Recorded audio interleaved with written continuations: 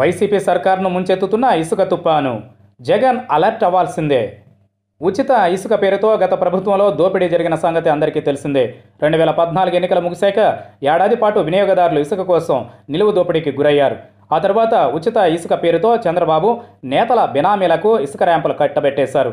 దాంతో టీడీపీ శ్రేణులు ఫుల్ జోష్తో ఎలాంటి కొరత లేకుండా సర్కార్కి రూపాయి కట్టక్కర లేకుండా హాయిగా వ్యాపారం సాగించారు. ఇలా దోచేస్తే ఏమైంది?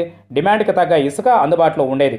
ఇదే ప్రధాన అస్త్రంగా వైసీపీ అధినేత జగన్ ఎక్కడికక్కడ ఇసుక అవినీతిని ప్రశ్నిస్తూ ఈ అంశాన్ని బాగా తీసుకెళ్లి చర్చ పెట్టగలిగారు. వైసీపీ అఖండ విజయంలో ఇసుకే కీలకమైంది.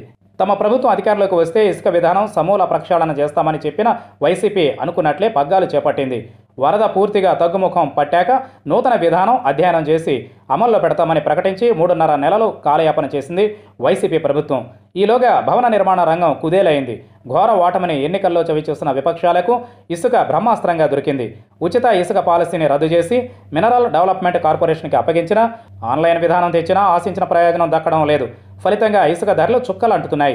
దీనికి తోడు భారీ వర్షాలు, వరదలతో ఇసుక లభ్యత డిమాండ్కి తగిన విధంగా లేకపోవడంతో ప్రజల్లో వైసీపీ సర్కార్పై అసంతృప్తి పెల్లుబుకుతోంది. పాలనలో అనుక్షణం తమ విలువైన సమయం వెచ్చించవలసిన అధికార యంత్రాంగం కలెక్టర్ నుంచి తహసీల్దార్ వరకు ఇసుక అమ్ముకోవడమే తమ జీవితం అన్నట్లు వ్యవహారం సాగడం విమర్శలకు దారితీస్తోంది. ఎవరు చేయాల్సిన పని వారు చేయకుండా ఇలా ఇసుక, మద్యం వంటి వాటిపై దృష్టి పెట్టడం విపక్షాలకు అధికారపక్షమైన వైసీపీపై దుమ్మెత్తిపోసే ఛాన్స్ ఇచ్చింది.